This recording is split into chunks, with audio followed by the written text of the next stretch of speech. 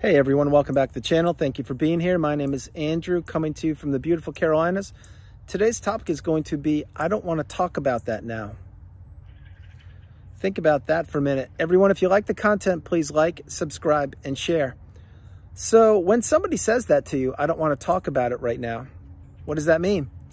It means that they don't have the time to talk about something, or they're not prepared to talk about something. However, most likely they will talk about it with you at a later date, and they will arrange a meeting or a conversation to take place to discuss what it is you want to talk about. That's how it usually goes, right? But does it go that way with the narcissist? No, it does not. Why? Because many times you will hear these exact words, I don't want to talk about that now, from the narcissist. Because why? Because most likely you have caught on to who they are, or are catching on to them. Perhaps they displayed some poor behavior. Perhaps it was a rage fit, or perhaps they were having you doubt your sense of reality, gaslighting. Maybe they were stonewalling you. Maybe they were doing so many other things, financial abuse, who knows? But they don't want to address these things. They don't want to be accountable. So many times they will say, I don't want to talk about that now. And what that means when they say that to you is that they need to prepare for an excuse or for a reason for their poor behavior. And many times this conversation that is scheduled to take place later on in the future will never happen. Why? Because in the interim of you saying, hey, I want to talk about this, and they're like, I don't want to talk about this right now. When that happens, then they're like, oops, something's gone wrong here. I need to fix this quickly. Maybe they'll give you a little breadcrumb of the love bomb. Maybe they will change the topic. Maybe you will get word salad. Maybe you will experience blame shifting. Who knows? Maybe this topic will never be addressed again. Maybe it will be addressed, and the person who turns out to be a narcissist will be like, of course I want to work on myself. Of course I want to change. I think we should do A, B, and C, and X, Y, and Z, and things like that. And then you're feeling all confident. You're like, oh my gosh, I finally got through to this person. This is great progress, right? Not so fast. You see, they just did that to make you feel better, that in fact that you got your message across to them, when in fact they have no intention of changing or being accountable. In other words, they gave you lip service. They just said what you wanted to hear.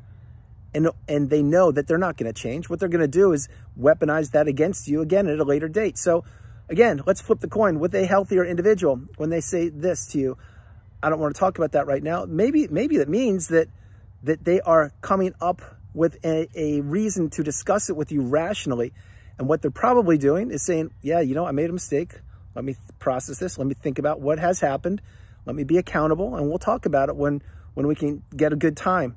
That is one way. Another way is perhaps someone is just actually busy. Like maybe it's the middle of the workday and they actually can't talk. I get that too.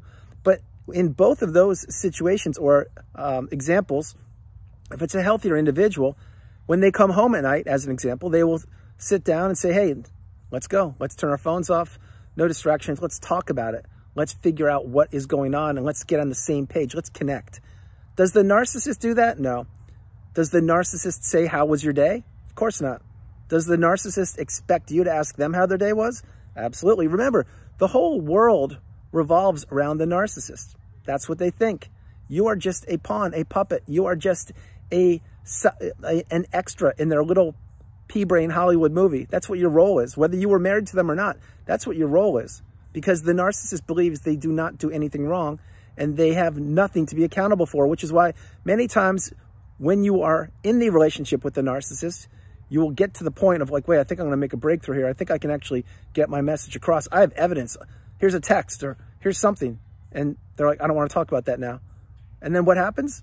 Exactly. Like I said, you get maybe a little bit of a love bomb or a breadcrumb of hope or something, but they're not going to be accountable. You see, the narcissist is incapable of change. All they do is go from person to person, relationship to relationship, manipulating people, taking from them. And many times the people they take from are not only empaths, but they're people that are perhaps at a weak or vulnerable spot. Example, maybe that the person that they're with needs a job. And so there's the workplace bully coming in to hammer the narcissist. Maybe they're an empath. Maybe they just got out of a relationship and they're looking for love again. Maybe they're new to the neighborhood or the community. There are so many reasons why. Maybe they just joined the class and they're a new student in the class, and the narcissist is like, okay, no problem. This one's going to be easy. The thing is I don't want to talk about that now. Whenever you hear that, pay attention carefully. If whatever it was that you wanted to talk about, if it got addressed at a later date. If it did, then most likely you are in a healthier relationship, specifically if there was a solution to the topic that you wanted to address. Flip that coin for a second. If the individual says, I don't want to talk about that now, and it is never discussed again, and it's not resolved, or there's no solution, what would I say there? I would say most likely that person either A, doesn't care about you or the situation, or B, could be a narcissist. Don't know. But my point is, when you're in any narcissistic relationship, sibling, mom, dad, lover, co-worker, friend, acquaintance, whoever it is, these people, what they want to do is they want you to believe that they are there for you when in fact they're not. And remember, every narcissistic relationship has an expiration date. Every single one of them. It's just a matter of time when the relationship ends, when you hit the threshold, when you get the wisdom, or perhaps if you are discarded, or if you pack up and leave, or you quit the job, whatever you do. But that's a fact. Every relationship has an expiration date. So again, when you hear the words, I don't want to talk about that now, just think for a minute. Does the person have time to actually talk about it? If they do, why aren't they talking about it? Think about it. Another thing would be, if they say that to you, I don't want to talk about that now, and they don't bring it back up themselves, is that topic important to them? Probably not. And the third thing I will say for this part is, again, you say they say to you, I don't want to talk about that now. Really understand, are you being heard? Is your voice being listened to? Are you being paid attention to? Are you on are you headed in the same direction as this individual? Again, it could be your spouse, it could be a coworker, it could be your brother, sister, who knows, it could be a neighbor, it could be part of a team or a community.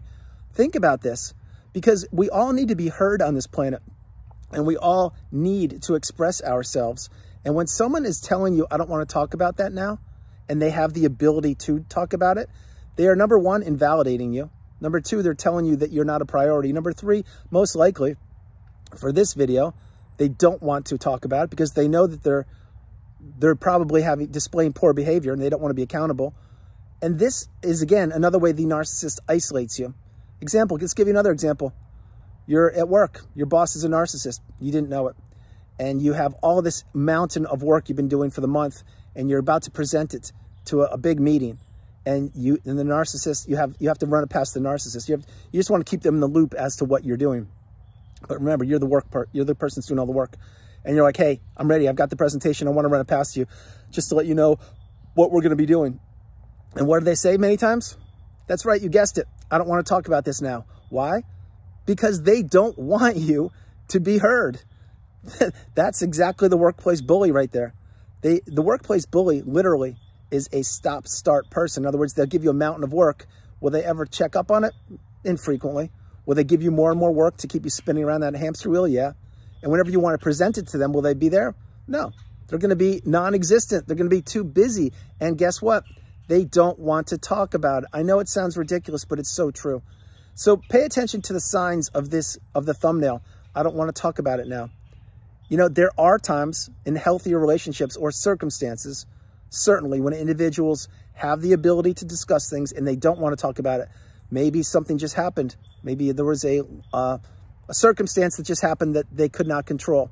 And yes, even the narcissist at times can say that, well, I'm not prepared for this. I didn't see that coming. I get it. But those kind of events should happen once or twice in a lifetime.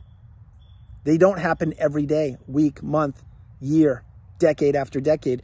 And that, again, is a narcissistic relationship. If you are not being heard and you're always being put on hold and you can't get the message across, or when you do get the message across, the person doesn't change and you are on that island all by yourself and you're stuck and you're sitting there and you're not making progress, you're not growing. And what's the narcissist doing? They're consuming your energy. And again, I don't want to talk about that now. Really think about this message because it is so powerful. You need to talk about things. You need to express yourself. You need to bounce things off people that are like-minded and so you can get perspective. The narcissist doesn't want you having perspective. They want you having their perspective. They want you an extension, to remain an extension of them and to be isolated. So guys, that's the video. I hope you liked it. I loved doing it from the beautiful Carolinas. This is Andrew. Namaste. Have a great afternoon. Stay true, stay blessed. Continue to become awakened and aware and understand you are the priority. You come first, second, and third. And if you ever hear the words, I don't want to talk about that now, really take pause and think to yourself, like, can the person talk about it? Will they talk about it? Are they listening to me? Does this happen frequently? Or is it a one-time thing? Really digest this message. It is very important. So guys, no matter where you are on the planet, you are not alone. I love you. God bless you. And I'll talk to you tomorrow. All right. And I hope the sun wasn't too bright, but this background was so beautiful. I had to shoot it like this. All right. God bless you guys. I'll talk to you tomorrow. Bye.